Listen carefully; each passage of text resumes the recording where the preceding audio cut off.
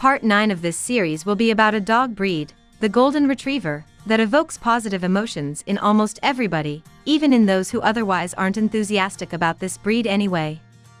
This dog breed took part in hundreds of movies, which has established their popularity, which has remained unchanged in recent decades. To know what it is up to you to choose a Golden Retriever, let's take a look at the 7 points a Golden Retriever thinker should consider before choosing this breed.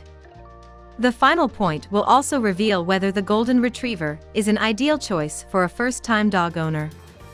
1. A brief history of the Golden Retriever. Regarding the past of the Golden Retriever, there was a widespread belief that Russian circus dogs were crossed with Scottish and English Retriever breeds, and this led to their development.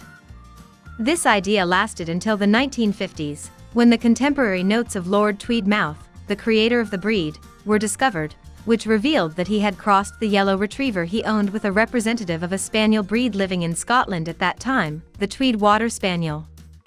This breed was bred to be a hunting dog. Their primary task was to collect the shot birds, mainly in wet, marshy areas.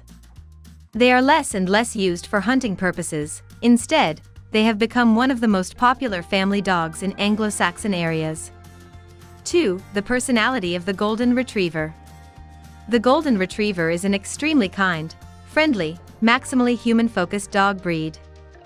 The soul of a child dwells in every Golden Retriever, without the slightest sign of malice or aggression towards other dogs or humans, and not only in connection with their owners. A truly positive thinker, the hallmark of their personality, is the willingness to comply. They do and learn almost everything in order to make their masters happy and satisfied. If we were talking about students and not dogs, perhaps in a positive sense they would be geeks to characterize their character and behavior. 3. Size and coat of the Golden Retriever. Golden Retrievers typically weigh from 25 to 35 kilograms, with an average height of 50 to 60 centimeters. Their fur can range in color from cream to dark gold. Their fur is of medium length, which cannot be curly. Their bodies are typically straight. Their legs, chest, belly and tails are wavy. Their undercoat is very thick and resistant to water and storms. They shed often and much, and regular maintenance of their coat is highly recommended.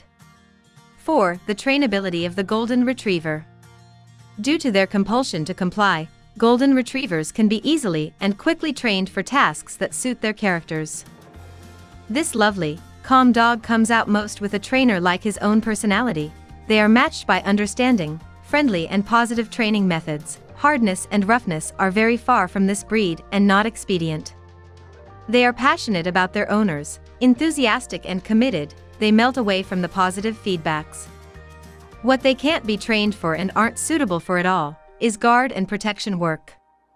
Golden Retrievers will always welcome every stranger who appears in the yard with erupting enthusiasm, and this can't be changed, as this is part of their character. 5. The Golden Retriever's activity. Due to their hunter past, they are very active, love to move, come and go, fool around, run with their owners, fetch ball, and of course they love swimming and water.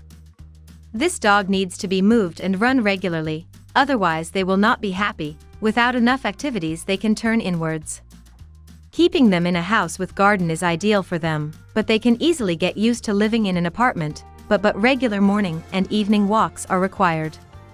They can play with other dogs as well, as they are friendly with all other dogs, and do not get into fights or showdowns. 6. The health and lifespan of the Golden Retriever.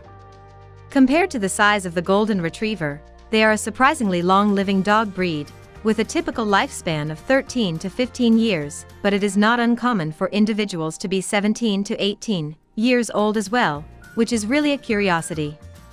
Among them, elbow dysplasia, rarely epilepsy, and hereditary progressive retinal atrophy can occur, for which it is worth asking for the health screening papers of the parents when buying a puppy. They have no other known or characteristic diseases. They can be called a healthy breed. 7. And finally, the last question: is the Golden Retriever a good choice for a first-time dog owner? The Golden Retriever can safely be called one of the few dogs that can be honestly recommended to almost all first-time dog owners.